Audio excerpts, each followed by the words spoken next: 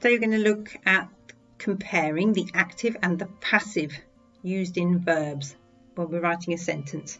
So it's useful for writing a story in the past.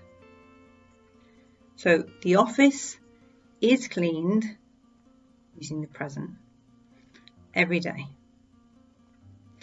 Are these rooms cleaned every day? The office was cleaned yesterday. The butter is made from milk. The butter was made from milk. This house was built 100 years ago. These houses were built 100 years ago. We weren't invited to the party last week.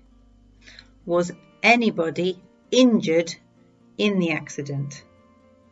I was born in Berkshire in the 70s.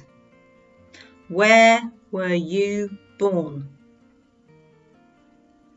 We were woken up by a loud noise. That's the passive. The telephone was invented by Alexander Bell in 1876. My brother was bitten by a little dog last week.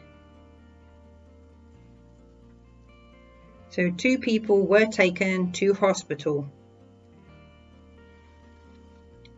Thanks for listening. We've been looking at is done and was done and comparing the active to the passive verbs.